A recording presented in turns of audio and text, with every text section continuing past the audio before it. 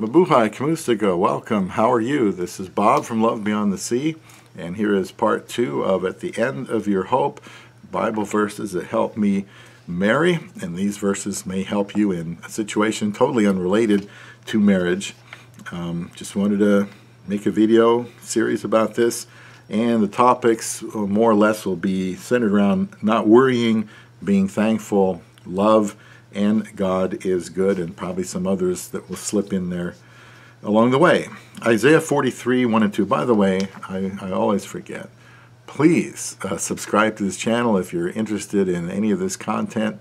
I don't press that. I don't even think about it. I just try to focus on what I'm saying and what I think you might benefit from.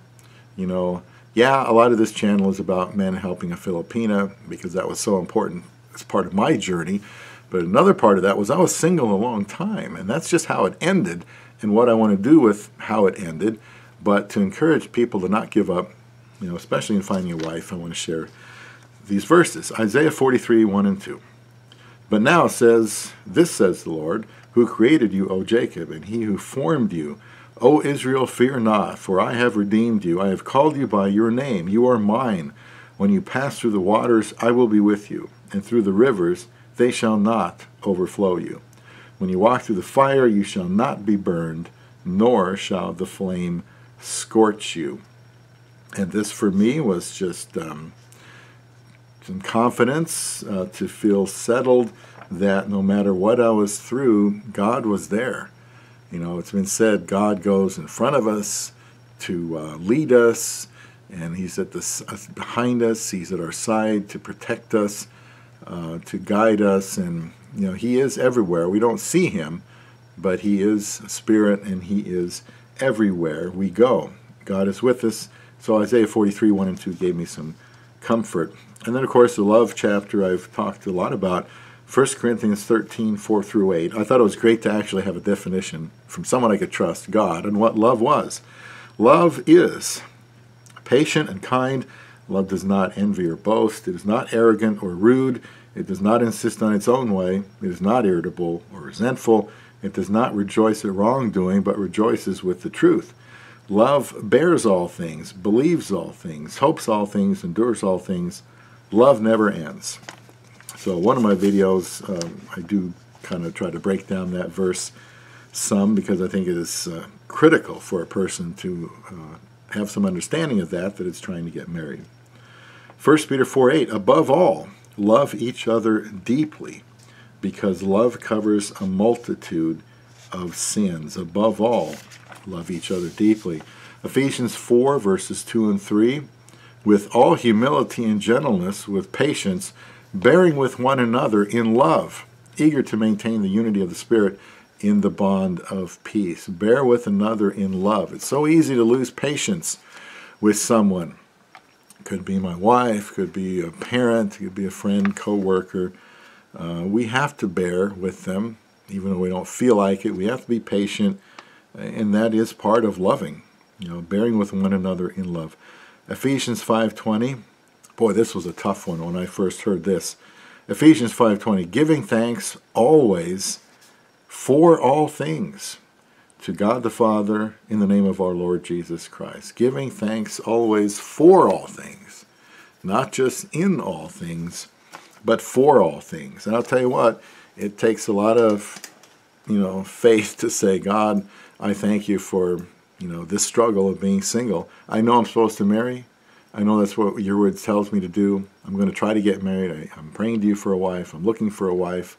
However, you know what I don't know, and that's why I'm going through this struggle. And so in faith here, according to this Ephesians 5:20, I can thank you for this struggle, this trial that I hate with all my might, that I'm going to try to do everything I can to get away from. But while it's important to remember we want to get married, it's also important to remember that God has a reason for why we haven't. And it doesn't have to be because you're not the marriable sort. If you really want to be married and believe, you know, God has called you to marry, then you should pursue that. But, you know, we're all going to get married at different times. And I can look back after all those years. I won't bore you with that for maybe why God was taking so long. But he knew, he always did know, and he knows now whatever trial you're going through, he knows what's going on, and he wants us to be thankful. I know we want to see how it's going to end, when it's going to end. We want to know how this makes sense at the moment. But we have to trust, and we can be thankful. We can say those words, God, I thank you for the struggle of being alone. I don't know why. I don't know what you're doing. I don't know how it's going to end. But you tell me to be thankful, so I will be thankful, and please help me to be thankful because I know I'm supposed to. So Ephesians 5:20 was an eye-opener for me. There's First Thessalonians 5:18, in everything give thanks, for this is the will of God in Christ Jesus concerning you. In everything, in the midst. It's a little bit different than for all things, I think, but in the midst of all your trials, in everything, give thanks, for this is the will of God. It's one of the few places, it seems, in the Bible where God says, this is my will. One of them is his will is we avoid fornication. His will is that we become saved. His will is that we are thankful. That's some of those ways that God says outright is his will. 1 Chronicles 16:34. Give thanks to the Lord, for he is good.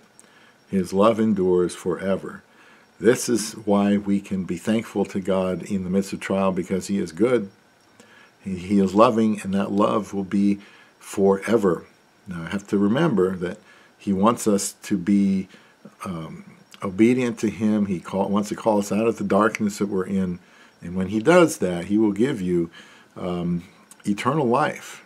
It says, he that believes in the Lord Jesus Christ shall be saved. He was God, he was man, he died for your sins, he rose again, and he is ultimately to be followed.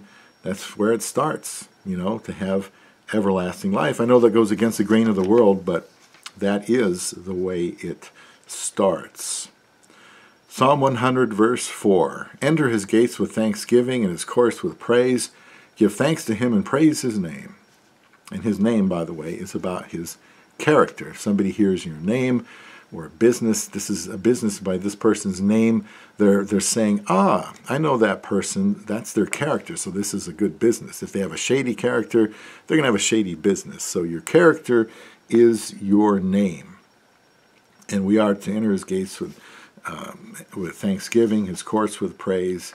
What reminded me about this verse, or why I wrote it down, was because I would be going to church miserable and grumpy, because that was not a good place for me to be. It was very distracting, and I had to learn to go to church and be thankful, and I don't think I was ever really good at it. There were good times and bad times.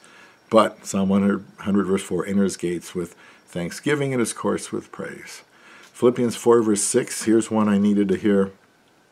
Be not anxious about anything, but in everything, by prayer and petition with thanksgiving, let your requests be made known to God. So if you're single, God is saying, don't be anxious about it. Trust in me. God is saying, I'm working a work. I can get you married any time, but I have a reason for it. I'm doing something right now. We don't want to we don't want to sabotage that. We want to let God do what he's doing and not prolong it. He says, don't be anxious, because we can trust God, a God who knows everything that's going on in our lives, as we shall see, and is good. Be anxious about nothing, but in everything by prayer and supplication with thanksgiving, let your requests be known to God. I can pray to God for a wife, but I have to be thankful. I can't demand a wife. I have to be thankful. Thankful for what I have. Thankful that he knows that I know that I need to marry. Thankful that I have his word to guide me. Thankful that I have him to help me find a wife. Thankful that he can guide me through this trial. But I am to be thankful. Job 1:21. The Lord gave, and the Lord has taken away. Blessed be the name of the Lord. Blessed be the name of the Lord. If you look at Job chapter 1, you'll see some horrific things that God allowed Satan to inflict on him. But he had the right perspective in that terrible time, blessed be the name of the Lord. The Lord gave, the Lord takes away. Blessed be the name of the Lord. That's Job 121. Psalm 145, verse 3. I like this one. Great is the Lord, and greatly to be praised, and his greatness is unsearchable. I like these verses that make it, like 2 Corinthians 9, 6 through 12, we did the last time, that make it, that overstate something, makes it easy to understand. Great is the Lord, and greatly to be praised, and his greatness is unsearchable. Psalm 143, 8 through 10. I can still remember the pastor that told me this verse. This might have been the first memory verse that I ever had, long time ago.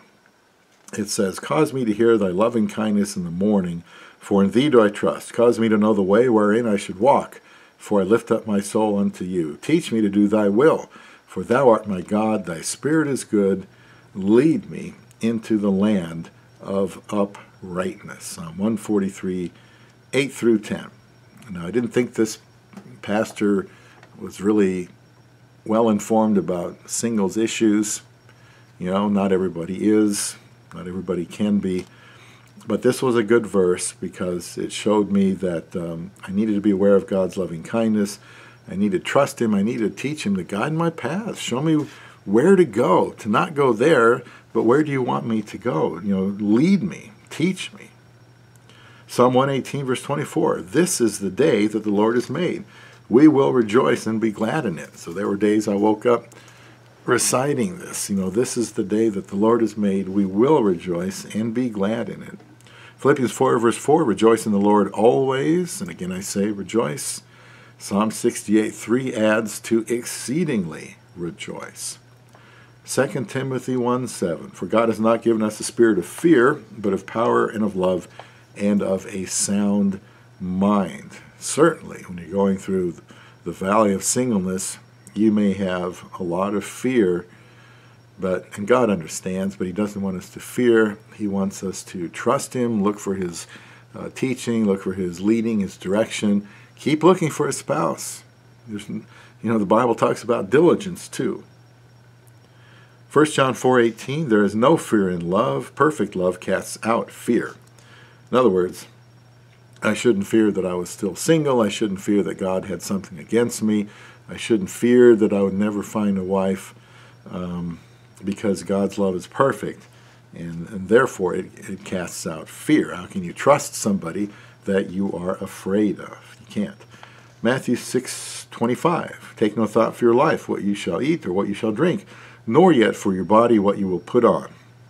So if God is concerned about the very basic necessities, surely he's concerned about the bigger things like relationships and marriage, because he is concerned about everything. And Philippians 4 verse 6 looks familiar because I already said it, so we don't have to do that one again. Just a few more. John 14:27. Let not your heart be troubled, neither let it be ashamed. Try not to be going through life as a single person, all aggravated and nervous and angry and agitated and troubled. We need to take these things to God in prayer. Nehemiah 9 verses 5 and 6 kind of gives us a perspective of the God that we pray to.